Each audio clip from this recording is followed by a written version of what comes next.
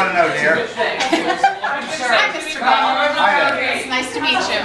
Now, you want to tell me about what you were telling me about how your dad started this business? Well, they got married up in Philadelphia, and they had planned to buy a bakery here in HdG. And for 10 years they were up the street. In 1941 they came down here, and we've been here ever since. Okay. And it's right now, I think this is the 4th generation I have, or 5th generation, because my grandfather was a baker. He worked, and he was in Germany. He was over here for a while, but then went back. And my father and mother came over in the late 20s. And they met in Philly, and then they started it, and it's been going ever since. And we try to keep it going. And it's hard. It's hard because, as most small towns, we've been through a few of them, my wife and I, and a lot of them are dying. But we just seem to go keep on going. It's not near what it used to be. Well, business has changed. It is. The competition is so much more in every place, selling it. The bakery but we're dedicated. We keep on moving. But I've seen so many people in here this morning that have been your customers for well, we have 50 years. I mean, I talked to like 5 people in here this morning. We have people come in and get a 50th anniversary wedding cake.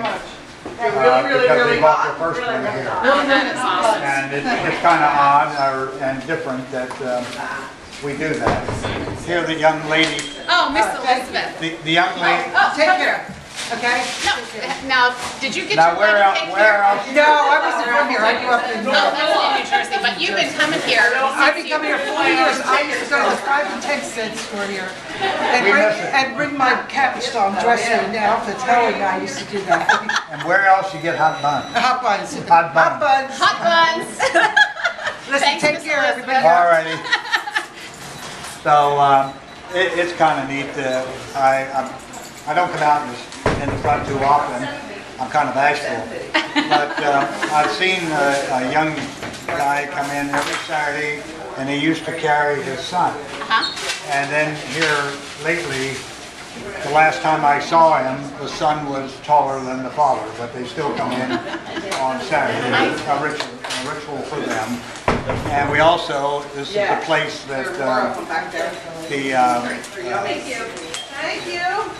county executive gets his breakfast every Saturday morning. He comes here and gets pastries.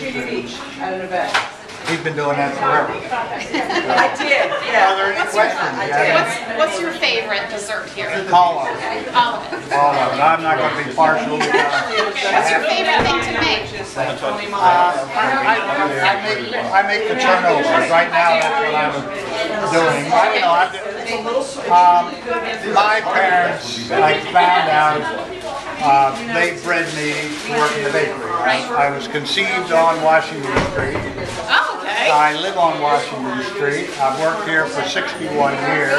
And if everything goes right, I'll die on Washington Street. And I told my kids I'll be cremated and they could throw a few of my ashes in the oven. So, Okay, I hope I get that